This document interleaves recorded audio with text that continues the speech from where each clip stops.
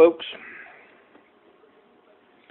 Got my cape thread and needles ready. Sewing the hide up. Got to clay the eyes in here in a minute. Clay was a little dry. I got it soaked in a bag of warm water there. Got my nostrils dremeled out. Mouth slit. My tear ducts. Got a trench carved in there. And clay up the antler base. What I've been doing lately is wrapping a snake, snake roll of clay around the antlers. And when I tuck the skin up in here, then I get done mounting it, I just push that clay up in there with my thumb. And I haven't had any trouble with that skin pulling away from them antler burrs. I used to have to take a paper mache and mache all this in, and then I'd use tack nails, and I'd put nails in there. When I got it done, I'd clip them off down underneath the fur with wire cutters. But now I just use that like a roll up a sausage of clay and wrap around there and smush it up in there. Haven't had any trouble with it pulling away. So we got to fix this when we're done. Customer wants this time back, so I use a new Mackenzie like plastic earbuds. You can get forward, backward, half back. I want you to do the forward on this one. Alert. I've been having really good results with those. All you got to do is put a sausage roll of clay around them, and I'm going to have to sand off a little bit of the form there to get it to fit just a little flusher, but works pretty good. Had good results with them. So we're going to sew this sucker up. This is actually a 2012 deer. Get it done and get it out of here. Not 2012, right? 2013. No, 2012. It was not this last season, but it was the year before. Late 2012.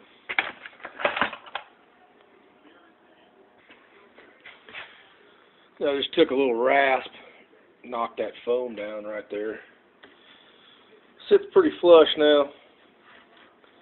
All I got to do is clay up the skull area, and that should work just fine. Got my form paste mixed up, hide paste. That white foamy looking stuff is Lysol. I spray a little bit of that in there to disinfectant, mildew resistant, keeps mold from growing while this thing's drying. Keeps bacteria and mold from forming underneath the skin where it's wet.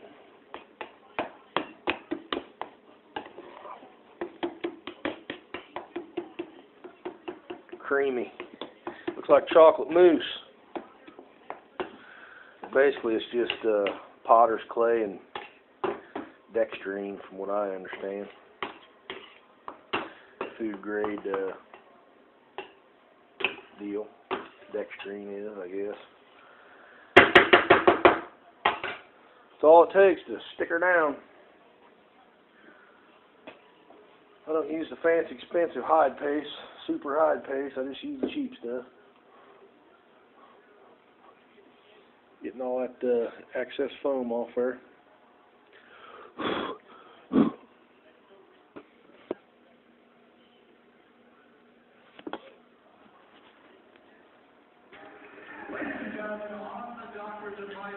Got the eyes all clayed in. Rough shape, got a little clay on the nose.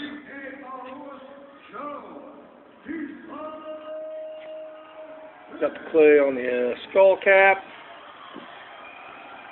Ears, got the blue on the ears. Inside on the hide, waiting for that to tack up a little bit. Watching a little UFC.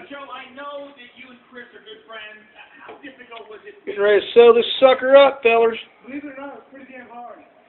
If anybody here has met Chris, he's the greatest guy in the world, man. It was pretty hard. He didn't pump, he's not fighting. very tough fighter. Let's take a look at the elbow that stopped the fight. Getting a late night here. I was planning on it because I kept pushing that way. I was planning on catching the elbow, but he had a good defense on it, but damn. Got him right there. I thought he was out, but he was. Keep this clay wet while we're waiting on the ears to tack up. I take the cartilage out of my ears and put ear liners in. Some people use Bondo and just fill the ears and leave the cartilage in, but I like to remove it. Makes the ears thinner, a little crisper.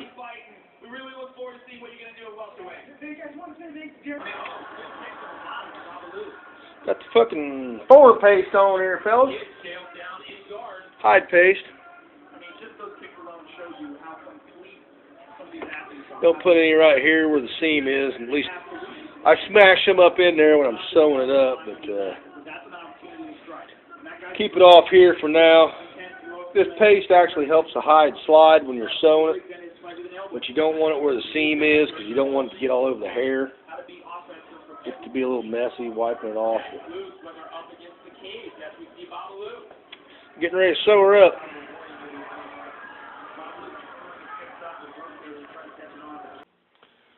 Oh, well, I got this thing sewed up finally. That's right, Steel World dick nuts. Bobby Meyer might have quit doing taxidermy, but now you have to put up with me, you peckerhead son bitch. I already threw a couple staples in it to hold the armpit lines right on the edge there. You want that white armpit hair and that brown hair. There's a distinct line you can see, of course, in the brisket. I've put a couple staples back there to hold that. I'm getting ready to fire up the air stapler and nail down the brisket. Start working my way around. Got my sewing palm on still.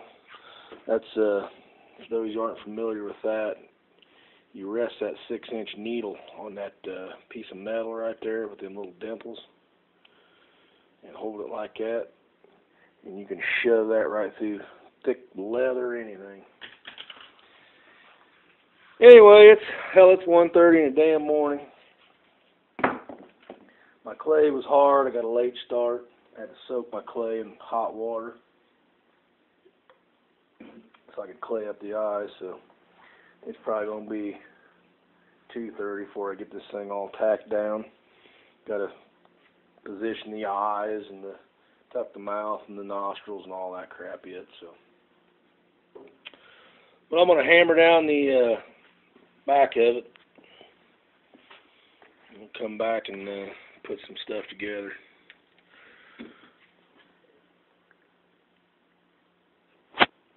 I needed a little break anyway. Ooh.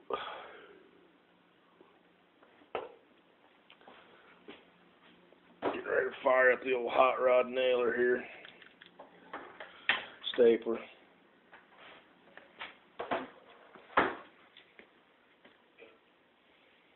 Alright, another break, folks. Got that back all stapled on. Got the brisket all lined up. Looks good. Push the ears up pretty good and tight with the antler burrs. Put a pretty large T-pin underneath those plastic ear the ear butts to hold it, lock them up into place while they dry. Keep them from sliding down. Looking pretty decent. Got to line up the white hair and the brown hair edge right along those ear liners. Make them look crisp.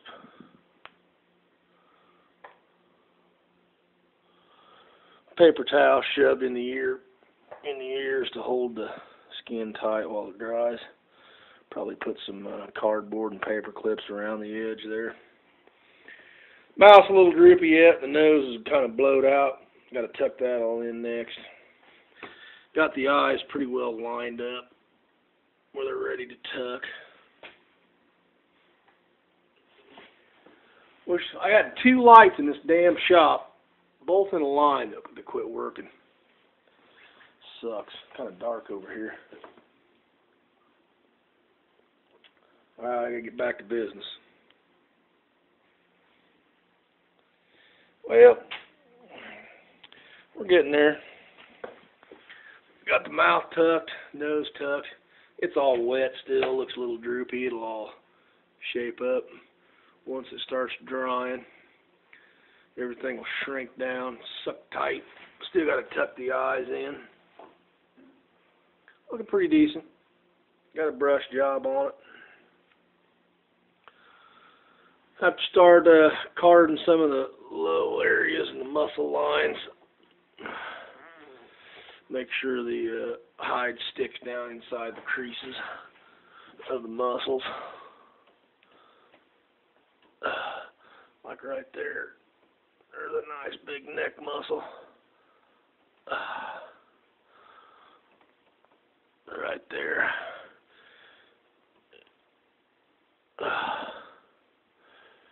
See right in there, you can see the... Once it starts drying, I'll take some cardboard strips and put it in there and put some T-pins in it. Hold it nice and tight. Let it dry. All them muscles start showing through. Alright folks, we got to tuck the eyes.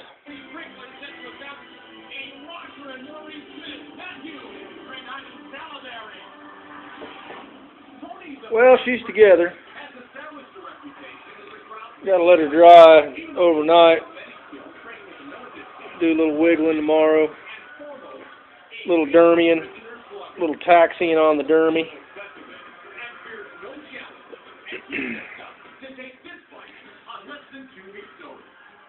She's together.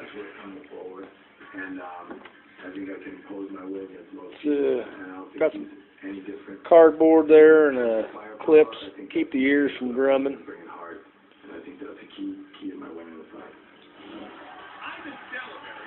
Well, it's about 2:15 in the morning, folks. I'm ready to sit back and have a beer and get ready to go to bed.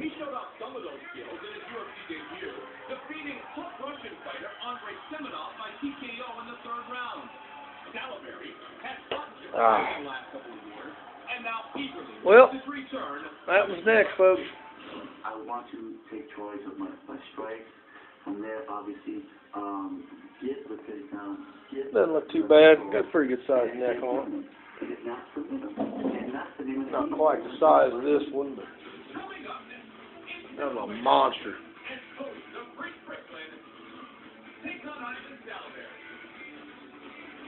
Alright, Catfish Redneck is getting the hell out of here.